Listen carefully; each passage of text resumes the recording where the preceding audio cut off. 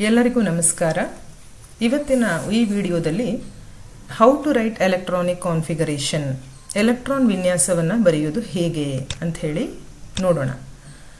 ಇದಕ್ಕೆ ಎಲೆಕ್ಟ್ರಾನ್ ವಿನ್ಯಾಸವನ್ನು ಬರೆಯೋಕೆ ನಮಗೆ ಕೆಲವು ಮುಖ್ಯವಾದ ಬೇಸಿಕ್ ಕಾನ್ಸೆಪ್ಟ್ ಗೊತ್ತಿರಬೇಕು.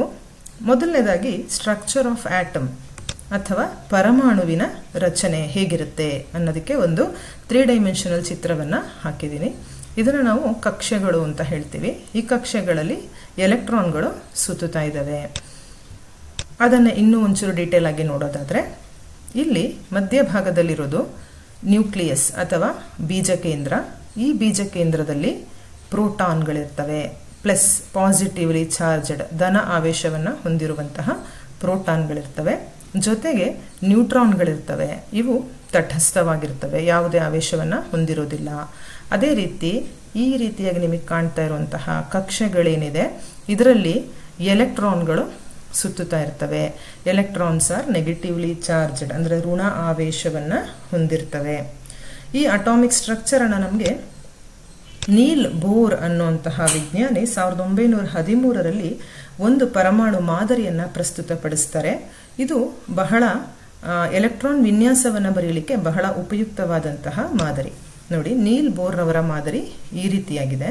ಇದರಲ್ಲಿ ಬೀಜ ಕೇಂದ್ರದ ನಂತರ ಮೊದಲನೆಗೆ ಬರುವಂತಹ ಕಕ್ಷೆಯನ್ನ ಅಥವಾ ಶೆಲ್ ಅನ್ನ ಅವರು ಕೆ ಅಂತ ಹೆಸರನ್ನ ಕೊಟ್ಟಿದ್ದಾರೆ. ಅದು n=1, 1 ಅದರ ಚೈತನ್ಯ ಮಟ್ಟ. ನೆಕ್ಸ್ಟ್ ಎರಡನೇ ಕಕ್ಷೆಯನ್ನ ಎಲ್, ಮೂರನೇದನ್ನ ಎಂ, ನಾಲ್ಕನೇದನ್ನ ಎನ್. ಇದನ್ನು ಮುಂದುವರಿತಾ ಹೋಗುತ್ತೆ OP ಅಂತ ಹೇಳಿ. ನಮಗೆ ಇಷ್ಟು ಸಾಕಾಗುತ್ತೆ. ಕೆ ಅಂದರೆ n=1, ಎಲ್ ಅಂದರೆ n=2, ಎಂ ಅಂದರೆ n=3 ಮತ್ತು ಎನ್ ಅಂದರೆ n=4. ಇದನ್ನು ನೀವು ಚೆನ್ನಾಗಿ ನೋಡ್ಕೊಳ್ಳಿ. ಇದನ್ನು ನಾನಿಲ್ಲಿ ವಿವರಣೆಯನ್ನು ಕೊಟ್ಟಿದ್ದೀನಿ. Electrons revolve around the nucleus in orbit. Shells R denoted as KLMN and each shell is represented 1, 2, 3, 4 like this. Okay. Next, ಈ ಒಂದು ಪರಮಾಣುವಿನ ಬೀಜಕೇಂದ್ರದ ಸುತ್ತ ಅಥವಾ ನ್ಯೂಕ್ಲಿಯಸ್ನ ಸುತ್ತ ಎಲೆಕ್ಟ್ರಾನ್ಗಳು ನಿರ್ದಿಷ್ಟವಾದ ವೃತ್ತಾಕಾರದ ಪಥಗಳಲ್ಲಿ ಸುತ್ತುತ್ತವೆ ಅಂತ ನಿಮಗೆ ಗೊತ್ತು. ಈ ಬೀಜಕೇಂದ್ರದ ಸುತ್ತ ಇರುವ 3 ಡೈಮೆನ್ಷನಲ್ ರೀಜನ್ ಅಥವಾ 3 ಆಯಾಮದ ಒಂದು ಪ್ರದೇಶ, ಎಲ್ಲಿ ಎಲೆಕ್ಟ್ರಾನ್ಗಳ ಇರುವಿಕೆಯ ಸಂಭವನೀಯತೆ ಪ್ರಾಬಬಿಲಿಟಿ ಸ್ಪಾಟ್ಸ್ ತುಂಬ ಜಾಸ್ತಿ ಇರುತ್ತೋ ಅದನ್ನ ಕಕ್ಷಕ ಅಥವಾ ಉಪಕವಚ ಅಂತ ಕರಿತೀವಿ. ಸಬ್ ಶೆಲ್ಸ್ ಅಂತ ಇಂಗ್ಲಿಷಲ್ಲಿ. ಆಯ್ತಾ? ಈಗ 4 ರೀತಿಯ ಸಬ್ ಶೆಲ್ಸ್ ಇದಾವೆ. ಇಲ್ಲೇ ಕೊಟ್ಟಿದ್ದೀನಿ ನೋಡಿ, S, P, D ಮತ್ತು F. ನೆನ್ಪಿಟ್ಕೊಳ್ಳಿ ಮಕ್ಕಳೇ. S orbital, P orbital, D orbital and F orbital ಅಂತ ಇಂಗ್ಲಿಷ್ನಲ್ಲಿ ನಾವು ಇದಕ್ಕೆ ಹೇಳ್ತೀವಿ. ಹೆಸರುಗಳು ನೆನಪಿರಲಿ, S, P, D and F. ಇದನ್ನ ಇನ್ನೂ ಸುಲಭವಾಗಿ ಅರ್ಥ ಆಗಲಿ ಅಂತ ಈ ರೀತಿ ಬರೆದಿದ್ದೀನಿ. ಕೆ ಕವಚ ನಾವು ತಗೊಂಡಾಗ, ಕೆ ಶೆಲ್ ಅನ್ನು ತಗೊಂಡಾಗ ಇದರಲ್ಲಿ ಒಂದು ಸಬ್ ಶೆಲ್ ಇದೆ, ಒಂದು ಉಪಕವಚ ಇದೆ, ದಟ್ ಈಸ್ S ಮೊದಲನೇದು. ಎಲ್ ಕವಚವನ್ನು ತಗೊಂಡಾಗ S ಮತ್ತು P ಉಪಕವಚ ಇರುತ್ತೆ. ಎನ್ ಅನ್ನು ತಗೊಂಡಾಗ, ಎಂ ಅನ್ನು ತಗೊಂಡಾಗ S, P, D 3 ಉಪಕವಚ ಇರುತ್ತೆ. ಎನ್ ತಗೊಂಡಾಗ S, P, D, F 4 orbitals ನಿಮಗೆ ಕಾಣಕ್ಕೆ ಸಿಗುತ್ತೆ. ಸೊ ಮುಂದಕ್ಕೆ ಹೋಗೋಣ. ಇಲ್ಲಿ ಇನ್ನೊಂದು ಚಿತ್ರ ನಿಮಗೆ ಇನ್ನೂ ಅರ್ಥ ಆಗಲಿ ಅಂತ ಈ ಚಿತ್ರವನ್ನು ಹಾಕಿದ್ದೀನಿ. ಮೊದಲನೇದಾಗಿ ಕೆ ಶೆಲ್ನಲ್ಲಿ S ಸಬ್ ಶೆಲ್ ಉಪಕವಚ, ಎಲ್ ಬಂದಾಗ S ಮತ್ತು P, ಎಂ ಬಂದಾಗ S, P, D, ಎನ್ ಬಂದಾಗ S, P, D, F ಈ 4 ಕೂಡ ಬರುತ್ತೆ. ನಿಮ್ಗೆಲ್ಲ ಗೊತ್ತು ಕೆ ಅಂದರೆ 1 ಅಲ್ವಾ? ಸೊ ಇಲ್ಲಿ 1S ಮಾತ್ರ ಇದೆ. ಎಲ್ಗೆ ಹೋದಾಗ 2S, 2P, ಯಾಕಂದ್ರೆ ಎಲ್ ಅಂದ್ರೆ 2, 2S, 2P, 2S, 2P. ಎಮ್ಮಿಗೆ ಹೋದಾಗ 3S, 3P, 3D, 3S, 3P, 3D. ಎನ್ನಿಗೆ ಹೋದಾಗ 4S, 4P, 4D ಮತ್ತು 4F, 4S, 4P, 4D, 4F ಅಂತ ಹೇಳಿ 4 ಇದೆ ಇದರಲ್ಲಿ ಉಪಕವಚಗಳು. ಅಂದ್ರೆ ಈಗ ಅದನ್ನೇ ಬರ್ದಿದ್ದೀನಿ, every shell consist of sub shells. ಆ ಸಬ್ ಶೆಲ್ಗೆ ಬೇರೆ ಬೇರೆ ಡಿಫ್ರೆಂಟ್ ಎನರ್ಜೀಸ್ ಇರುತ್ತೆ, ಅವಕ್ಕೆ ಸಂಬಂಧಪಟ್ಟಂತ ಎನರ್ಜಿಗಳಿರುತ್ತೆ. So K shell has only 1 sub shell, 1S. L has 2S, 2P, 3s 3p. ನಾನು ಏನು ಹೇಳಿದೆ ಅದನ್ನು ನಾನು ಇಲ್ಲಿ ಬರೆದಿದ್ದೀನಿ. ಇಲ್ಲಿ ಇನ್ನೊಂದು ಚಿತ್ರವನ್ನು ನಿಮ್ಗೆ ಹಾಕಿದ್ದೀನಿ ಅರ್ಥ ಆಗಲಿ ಅಂತ. n = 1 ಅಂದರೆ ಬರೀ 1s, ಅರ್ಥ ಆಯ್ತಲ್ಲ, ಇದು 1s. n = 2 ಅಂದರೆ 2s and 2p. n = 3 ಹೋದಾಗ 3s 3p 3d, 3s 3p 3d. ಇಲ್ಲೊಂದು 4s ಮಧ್ಯದಲ್ಲಿ ಬಂದಿದೆ, ಅದೇನು ಅಂತ ನಿಮ್ಗೆ ಡೌಟ್ ಬರ್ಬೋದು. ಅದೇನು ಅಂತಂದರೆ ಮಕ್ಕಳೇ, ಈ ಕಕ್ಷೆಗಳು 3D ಡೈಮೆನ್ಷನಲ್ಲಿ ಇರುವಾಗ ಈ 4s ಏನಿದೆ ಉಪಕವಚ, ಇದು 3Dಗಿಂತ ಮುಂಚೆ ಬರುತ್ತೆ. ಹಾಗಾಗಿ ಎಲೆಕ್ಟ್ರಾನ್ಗಳು ಫಸ್ಟ್ ಇದನ್ನು ತುಂಬಿ ನಂತರ ಇದಕ್ಕೆ ಹೋಗ್ತವೆ. ಇದೇ ರೀತಿ ಮುಂದುವರಿತಾ ಹೋಗುತ್ತೆ. ಸೊ n = 4 ಅಲ್ಲಿ 4 ನೋಡಿ, 4s 4p 4d 4f. ಈಗ ಎಲೆಕ್ಟ್ರಾನ್ ಕಾನ್ಫಿಗರೇಷನ್ ಅಂದರೆ ಏನು? What is electronic configuration?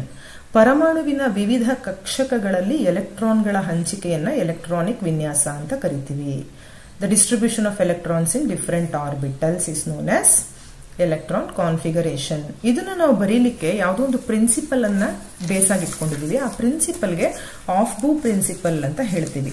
Of ಬೂ ಅಂತಂದ್ರೆ ಜರ್ಮನ್ ವರ್ಡ್. ಅದು ಆ ಜರ್ಮನ್ ವರ್ಡ್ ಅರ್ಥ ಏನು ಅಂತಂದ್ರೆ ಬಿಲ್ಡಿಂಗ್ ಅಪ್ ಅಥವಾ ನಿರ್ಮಾಣ ಮಾಡು ಅಂತ ಅರ್ಥ. ಬಿಲ್ಡಿಂಗ್ ಅಪ್ ಅಥವಾ ನಿರ್ಮಾಣ ಮಾಡು ಅಂತ ಹೇಳಿ. The orbitals R filled as follows. ಈ ರೀತಿ ತುಂಬ್ತಾ ಹೋಗ್ತೀವಿ ಆರ್ಬಿಟಲ್ಸ್ನ. 1s 2s 2p 3s 3p 4s. ನಾನು ನಿಮ್ಗೆ ಹೇಳಿದೆ 3p ಆದ್ಮೇಲೆ 4s ಬರುತ್ತೆ. 3d ಆದ್ಮೇಲೆ 4p ಬರುತ್ತೆ, ಆಮೇಲೆ 5s, ಆಮೇಲೆ 4d, ಆಮೇಲೆ 5p, ಆಮೇಲೆ 6s. ಅದೊಂದು ವಿಧಾನ. ಅದೇ ಚಿತ್ರವನ್ನು ಮತ್ತೆ ನಿಮಗೆ ನೆನಪಾಗ್ಲಿ ಅಂತ ಹಾಕಿದ್ದೀನಿ. 1ನೇದ್ರಲ್ಲಿ 1s, 2ನೇದ್ರಲ್ಲಿ 2s 2p, 3ನೇದ್ರಲ್ಲಿ 3s 3p, 4s ಆದ್ಮೇಲೆ 3d, 4s 4p, ಆಮೇಲೆ 4p ಆದ್ಮೇಲೆ ಇಲ್ಲಿ ನೋಡಿ 5s ಬರುತ್ತೆ. ಈ ಚಿತ್ರದಲ್ಲಿ ಇಲ್ಲ, ಅದು 5s ಬರುತ್ತೆ, ಆಮೇಲೆ 4d, ಆಮೇಲೆ 5p ಬರುತ್ತೆ, 6s ಬರುತ್ತೆ, ಆಮೇಲೆ 4f ಬರುತ್ತೆ. ಈ ರೀತಿನೇ ನಾವು ತುಂಬ್ತಾ ಹೋಗ್ಬೇಕಾಗುತ್ತೆ. ಇದನ್ನ ನೋಡಿ ನಿಮಗೆ ಕ್ಲೀನಾಗಿ ಅರ್ಥ ಆಗ್ತಾ ಹೋಗುತ್ತೆ ಯಾವ ರೀತಿ ಬರ್ಕೊಳ್ಬೇಕು ಅಂತೇಳಿ.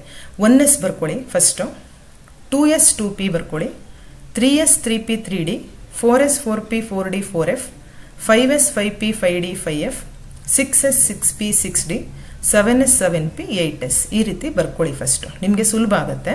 ಅದಾದ ನಂತರ ಈ ತರ ಕ್ರಾಸ್ ಆಗಿ ಲೈನ್ಸ್ ಆಗ್ತಾ ಹೋಗಿ. 1sಗೆ ಫಸ್ಟ್ 2s, 2p ಇಂದ 3s, 3p ಇಂದ 4s, 3d ಇಂದ 4p 5s, 4d ಇಂದ 5p 6s, 4f 5d 6p 7s ನೋಡಿ, 5f 6d 7p 8s. ಈ ರೀತಿಯಾಗಿ ಆರೋ ಮಾರ್ಕ್ಗಳನ್ನು ನಾವು ಹಾಕೊಂಡು ಹೋಗ್ಬೇಕಾಗುತ್ತೆ. ಯಾಕೆ ಈ ಥರ ಹಾಕಬೇಕು ಅಂದರೆ ಇದೇ ಆಫ್ ಬೂ ಪ್ರಿನ್ಸಿಪಲ್. ಇದರಲ್ಲಿ ನಿಮಗೆ ಎನರ್ಜಿ ಲೆವೆಲ್ ಕರೆಕ್ಟಾಗಿ ಹೇಳ್ತಾ ಹೋಗ್ತಾರೆ. ನೆಕ್ಸ್ಟ್ ನೋಡಿ ನಿಮಗೆ ಗೊತ್ತಾಗುತ್ತೆ ಯಾಕೆ ಈ ಥರ ಹಾಕಬೇಕು ಅಂತ ಹೇಳಿ. ಇನ್ನೊಂದ್ಸತಿ ಅಬ್ಸರ್ವ್ ಮಾಡಿ, ನೋಡ್ಕೊಂಡ್ರಿ ಅಲ್ವಾ ಯಾವ ರೀತಿ ಬರುತ್ತೆ ಅಂತ ಹೇಳಿ. ಮುಂದಕ್ಕೆ ಹೋಗೋಣ. ಇಲ್ಲಿ ಮತ್ತೆ ತೋರಿಸಿದ್ದೀನಿ ನಾನು. 1s ಬರೆದ ನಂತರ ಆರೋ ಮಾರ್ಕ್ ಈ ರೀತಿ ಬರುತ್ತೆ. 2sಗೆ ಆರೋ ಮಾರ್ಕ್, 2p ಇಂದ 3s, 3p ಇಂದ 4s, 3d 4p 5s, 4d 5p 6s. ಇದೇ ಥರ ಆರೋ ಮಾರ್ಕ್ಗಳನ್ನು ಹಾಕೊಂಡು ಹೋಗಬೇಕಾಗುತ್ತೆ. ಈ ಆರೋ ಮಾರ್ಕ್ ಹಾಕಿದ ನಂತರ ವಿದ್ಯಾರ್ಥಿಗಳೇ, ಈ ಎಂಡ್ ಏನಿದೆ ಪ್ರಾರಂಭ, ಇಲ್ಲಿಂದ ನೀವು ಇಲ್ಲಿಗೆ ಕನೆಕ್ಷನ್ ಅನ್ನು ಕೊಡಬೇಕು 2sಗೆ, ಆಯ್ತಾ. ಆಮೇಲೆ 2s ಆಯಿತು. 2s ಆದ ನಂತರ ಇಲ್ಲಿಗೆ ಕನೆಕ್ಷನ್ ಅನ್ನು ಕೊಡಬೇಕು 2pಗೆ. ಆಮೇಲೆ 3s ಆದ ನಂತರ ಇಲ್ಲಿಗೆ ಕನೆಕ್ಷನ್ 3p 4s. ಈ ಬಾಣದ ಎಂಡಿಂದ ಈ ಬಾಣದ ಎಂಡಿಗೆ ಕನೆಕ್ಷನ್ ಅನ್ನು ಕೊಡಬೇಕಾಗುತ್ತೆ. ಇದೇ ತರ ಇದರ ಮೆಥಡ್ ಇರೋದು, ಆಯ್ತಾ. ನೀವು ಬರಿಬೇಕಾದ್ರೆ 1s ಬರೀತೀರಾ, ಅದಾದ್ಮೇಲೆ 2s ಬರೀತೀರಾ, ಆಮೇಲೆ 3s ಬರೆಯೋದಲ್ಲ 2p ಬರೀಬೇಕು. ಅದಕ್ಕೆ ನಾನು ಇಲ್ಲಿ ಕನೆಕ್ಷನ್ ಕೊಡಿ ಅಂತ ಹೇಳ್ತಿರೋದು, ಇಲ್ಲಿಂದ ಇಲ್ಲಿ, ಆಯ್ತಾ. 2p ಬರೆದ ಮೇಲೆ 3s ಬರೀಬೇಕು, ಆಮೇಲೆ 3p ಬರೀಬೇಕು, ಆಮೇಲೆ 4s ಬರೀಬೇಕು. ಅದೇ ತರ ಮೆಥಡ್ ಇನ್ನೊಂದು ಚಿತ್ರದಲ್ಲಿ ನೀವು ನೋಡಿ, ನಾನು ತೋರಿಸಿದ್ದೀನಿ. 1s ಆದ ನಂತರ 2sಗೆ ಕನೆಕ್ಷನ್, 2s ಆದ ನಂತರ 2p 3s, ಆದ ನಂತರ 3p 4s, ಅದಾದ ನಂತರ 3d 4p 5s. ಗೊತ್ತಾಗ್ತಿದೆಯಲ್ಲ. 5s ಆದ ನಂತರ ಹೀಗೆ ಬರಬೇಕು 4d 5p 6s. ಇದು ಇದರ ಕ್ರಮ. ಈಗ ಮತ್ತೆ ಅದನ್ನೇ ನಮ್ಗೆ ಹಾಕಿದ್ದೀನಿ ನಾನು ನಿಮಗೆ. 1s ಆದ ನಂತರ 2s, 2s ಆದ್ಮೇಲೆ 2p 3s, 3s ಆದ್ಮೇಲೆ 3p 4s. ಅರ್ಥ ಆಗ್ತಿದೆ ಅನ್ಕೊಳ್ತೀನಿ. ಸೊ ಇದೇ ರೀತಿ ಇದನ್ನ ಬರೆಯುವಂತಹ ವಿಧಾನ. ಈಗ ನಿಮಗೆ ಗೊತ್ತಿದೆ 4 ಆರ್ಬಿಟಲ್ಸ್ ಇದೆ, SPDF, 4 ಉಪ ಕವಚ.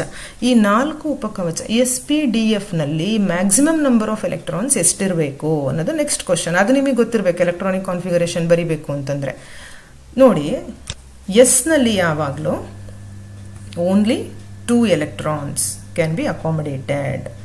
ಪಿ ನಲ್ಲಿ 6 electrons, ಡಿ ನಲ್ಲಿ 10 electrons, ಎಫ್ ನಲ್ಲಿ 14 electrons ಕ್ಯಾನ್ ಬಿ ಅಕಾಮಡೇಟೆಡ್. ಈ ಬಾಕ್ಸ್ ಏನು ಹಾಕಿದೀವಿ ಅಂತಂದ್ರೆ, ಈ ಬಾಕ್ಸ್ನಲ್ಲೇ ತುಂಬುವಂತಹ ವಿಧಾನ ಇದೆ. ಹೇಗೆ ಅಂತಂದ್ರೆ, ಒಂದು ಎಲೆಕ್ಟ್ರಾನ್ ಫಸ್ಟ್ ಇಲ್ಲಿ ಬರುತ್ತೆ, ಅದಾದ ನಂತರ ಇನ್ನೊಂದು ಎಲೆಕ್ಟ್ರಾನ್ ಇಲ್ಲಿಗೆ ಬರುತ್ತೆ. ಸೊ ಒಂದು ಬಾಕ್ಸ್ ಇದೆ ಅಂದ್ರೆ 2 electron. ಎಲೆಕ್ಟ್ರಾನ್ಸ್ ಯಾವಾಗಲೂ ಪೇರಲ್ಲಿ ಇರ್ತವೆ, ಜೋಡಿಯಾಗಿರ್ತವೆ. So 2 electron. ಹಾಗಾದ್ರೆ ಪಿ ಎಲ್ 3 ಬಾಕ್ಸ್ ಇದೆಯಲ್ಲ, 3 ಬಾಕ್ಸ್ ಅಂದ್ರೆ ಪೇರ್ ಮಾಡ್ತಾ ಹೋಗಿ 6 electrons. ಹೇಗೆ ತುಂಬಬೇಕು ಅಂದ್ರೆ, ಇಲ್ಲಿಗೆ ಫಸ್ಟ್ ಒಂದು, ಇಲ್ಲಿ ಒಂದು, ಆಮೇಲೆ ಇಲ್ಲಿಗೆ ಬರುತ್ತೆ, ಮತ್ತೆ ಇಲ್ಲಿಗಿನ್ನೊಂದು, ಇಲ್ಲಿಗಿನ್ನೊಂದು, ಇಲ್ಲಿಗಿನ್ನೊಂದು. ಇದೇ ತರ ಇದನ್ನ ತುಂಬುವಂತಹ ವಿಧಾನ. ಸೊ ಪಿ ಅಲ್ಲಿ 6, ಡಿ ಅಲ್ಲಿ 10, ಎಫ್ ಅಲ್ಲಿ 14. ಮತ್ತೊಂದ್ಸತಿ ಹೇಳ್ತೀನಿ, ಎಸ್ 2, ಪಿ 6, ಡಿ 10, ಎಫ್ 14. ಈಗ ನಾನು ಎಲೆಕ್ಟ್ರಾನ್ ವಿನ್ಯಾಸವನ್ನ ಬರೀಲಿಕ್ಕೆ ಸ್ಟಾರ್ಟ್ ಮಾಡ್ತೀನಿ. ಹೇಗೆ? ಮೊದಲು ಎಲೆಕ್ಟ್ರಾನ್ ವಿನ್ಯಾಸ ಬರೀಬೇಕು ಅಂದ್ರೆ we should know the atomic number. ಪರಮಾಣು ಸಂಖ್ಯೆ ಗೊತ್ತಿರಬೇಕು. ಫಸ್ಟ್ ಇಂದ ಪ್ರಾರಂಭ ಮಾಡೋಣ. ಪರಮಾಣು ಸಂಖ್ಯೆ 1, ಅಟಾಮಿಕ್ ನಂಬರ್ 1 ಅಂತ ಕೊಟ್ಟಾಗ ಫಸ್ಟ್ ನಾನು ಸ್ಟಾರ್ಟ್ ಮಾಡಬೇಕಾಗಿರೋದು ಇಲ್ಲಿಂದ ಮಕ್ಕಳೇ. 1s ಅಂತ ಬರ್ಕೊಳ್ಳಿ. ಎಸ್ ಅಲ್ಲಿ ಮೇಲ್ಗಡೆ 1 ಅಂತ ಹಾಕಿ, 1 ಅಂತ ಹಾಕಿ. So that is the electronic configuration of 1, atomic number 1. So ಇಲ್ಲಿ ಬರ್ದೆ ನೋಡಿ, Z is equal to 1 is equal to 1s1 answer. ಈಗ ಅಟಾಮಿಕ್ ನಂಬರ್ 2ಗೆ ಹೋಗ್ತೀನಿ. ಪರಮಾಣು ಸಂಖ್ಯೆ 2. 2ಅನ್ನ ಹೇಗೆ ಬರೆಯೋದು? 2s ಹೋಗೋಣ? ಬೇಡ, ಯಾಕಂದ್ರೆ ಇಲ್ಲಿ ಎಸ್ ಅಲ್ಲಿ 2 electron ಅಕಾಮಿಡೇಟ್ ಮಾಡಬಹುದು. ನಾನು 1 ಮಾತ್ರ ಆಗಿದೆ ಈಗ ಅಲ್ವಾ. ಈಗ Z is equal to 2 ಬರೀಬೇಕಾದ್ರೆ 1s2 ಅಂತ ಬರೆದ್ರೆ ಕರೆಕ್ಟ್ ಆನ್ಸರ್. ಈಗ Z is equal to 3 ಅಂದ್ರೆ ಅಟಾಮಿಕ್ ನಂಬರ್ 3ಗೆ ಹೋಗೋಣ.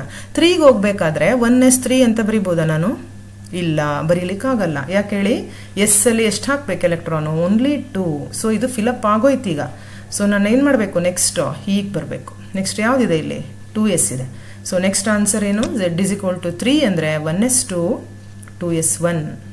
ಅರ್ಥ ಆಯ್ತಲ್ಲ? ಈಗ Z is equal to 4. ನೀವೇ ಯೋಚನೆ ಮಾಡಿ ಹೇಗೆ ಬರೀಬಹುದು? 1s2 ಬರ್ದೆ ಫಸ್ಟ್, 2ಗೆ ಮುಗಿತಲ್ಲಿ. Next 2s ಬರ್ಕೊಂಡೆ, 2s2 ಹಾಕ್ಬೋದಲ್ಲ? ಹಾಕ್ಬೋದು. ಯಾಕಂದ್ರೆ ಎಸ್ ಅಲ್ಲಿ 2 electron ಅನ್ನು ಅಕಾಮಡೇಟ್ ಮಾಡಬಹುದು. ಸೊ ಇಲ್ಲಿ ಆನ್ಸರ್ ಏನ್ ಬರುತ್ತೆ? 1s2, 2s2.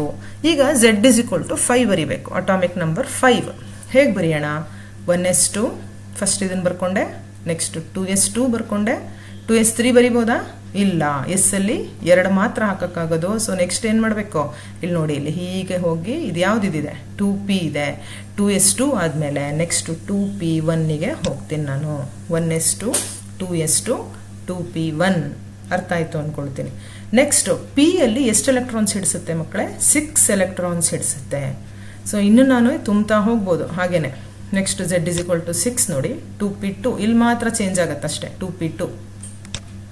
Z is equal to 7, 1s2, 2s2, 2p3. 8, 1s2, 2s2, 2p4. 9 ಅಷ್ಟೇ, 1s2, 2s2, 2p5. 10 ಬರಿಬೇಕಾದ್ರೆ 1s2, 2s2, 2p6. So ಈಗ 11 ಬರಿಬೇಕು. 11 ಬರಿಬೇಕಾದ್ರೆ 1s2, 2s2, 2p7 ಬರೆಯೋಣವಾ? ಇಲ್ಲ, ಯಾಕಾಗಲ್ಲ ಹೇಳಿ? ಇಲ್ಲಿ ಓನ್ಲಿ 6 electrons. ಅರ್ಥ ಆಗಿದೆ ಅಲ್ಲ? ಸೊ ನೆಕ್ಸ್ಟ್ ಏನ್ ಮಾಡಬೇಕು? 2p ಆದ್ಮೇಲೆ ಇಲ್ಲಿ ನೋಡ್ಕೊಳ್ಳಿ, ನೆಕ್ಸ್ಟ್ ಏನಿದೆ ಇಲ್ಲಿ? 3s ಇದೆ. ಸೊ ನೆಕ್ಸ್ಟ್ ನಾನು ಬರ್ಕೋಬೇಕಾಗಿರೋದು Z is equal to 11 ಅಂತ ಕೊಟ್ರೆ 1s2, 2s2, 2p6, 3s1 ಅಂತ ಬರೀಬೇಕು. ಓಕೆನಾ? Next Z is equal to 12 ನೋಡೋಣ. 1s2, 2s2, 2p6, 3s2. ಈಗ Z is equal to 13 ಬರೀಬೇಕು. 1s2, 2s2, 2p6, 3s3 ಬರೀಬೋದಾ? ಇಲ್ಲ, ಎಸ್ ಅಲ್ಲಿ ಓನ್ಲಿ 2. ಮತ್ತೆ ಹೇಳ್ತಾ ಇದ್ದೀನಿ. So Z is equal to 13 ಅಂತ ಹೋದಾಗ 1s2, 2s2, 2p6, 3s2 ನೋಡಿ ಇಲ್ಲಿ 3s ಆದ್ಮೇಲೆ ಇಲ್ಲೇನಿದೆ? 3p. ಸೊ ಇಲ್ಲೇನು ಬರೀಬೇಕು? 3p1. ಸೊ ಹಿಂಗೆ ನೀವು ತುಂಬ್ತಾ ಹೋಗ್ಬೋದು. ಇನ್ನು 6 ತನಕನೂ 3p ಅಲ್ಲಿ ಬರೀತಾ ಹೋಗ್ಬೋದು. ಈಗ ಇನ್ನೊಂದು ಸಂಖ್ಯೆನ ನಾನು ನಿಮಗೆ ತೋರಿಸ್ತೀನಿ. Z is equal to 21 ಅನ್ನ ನಾನು ಇಲ್ಲಿ ಬರೆದಿದ್ದೀನಿ. 21 ಬರಿಬೇಕಾದ್ರೆ ಯಾವ ರೀತಿ?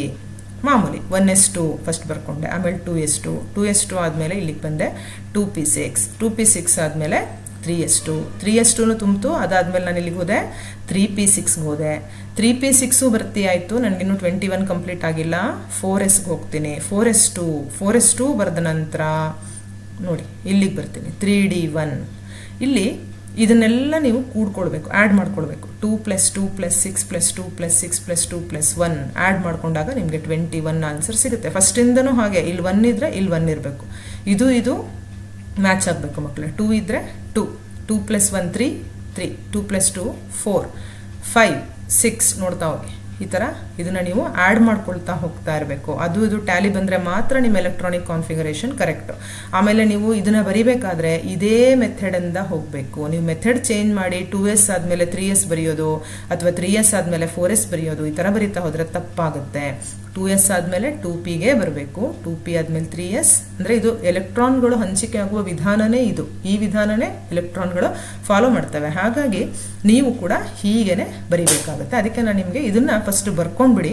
ಇದನ್ನು ಬರ್ಕೊಂಡು ನೀವು ಮನೆಯಲ್ಲಿ ಪ್ರಾಕ್ಟೀಸ್ ಮಾಡಿ. ಇದು ಬಹಳ ಸಿಂಪಲ್ ಮತ್ತು ಇಂಟ್ರೆಸ್ಟಿಂಗ್, ಖುಷಿ ಆಗ್ತಾ ಹೋಗುತ್ತೆ ನಿಮಗೆ ಆನ್ಸರ್ ಬರ್ತಾ ಹೋಗ್ತಾ ಇದ್ದಂಗೆ. ಸೊ ಈ ರೀತಿಯಾಗಿ ಎಲೆಕ್ಟ್ರಾನ್ ವಿನ್ಯಾಸವನ್ನು ಅಥವಾ ಎಲೆಕ್ಟ್ರಾನಿಕ್ ಕಾನ್ಫಿಗರೇಷನನ್ನು ಬರೆಯೋದನ್ನು ಅಭ್ಯಾಸ ಮಾಡ್ಕೊಳ್ಳಿ. ಇದು ನಿಮ್ಮ ಕೆಮಿಸ್ಟ್ರಿ ಒಂದು ಬೇಸಿಕ್. ಇದು ಕೆಮಿಸ್ಟ್ರಿಯನ್ನು ಕಲಿಬೇಕಾದ್ರೆ ಬಹಳ ಮುಖ್ಯವಾದ ಒಂದು ಅಂಶ ಇದು. So thank you all.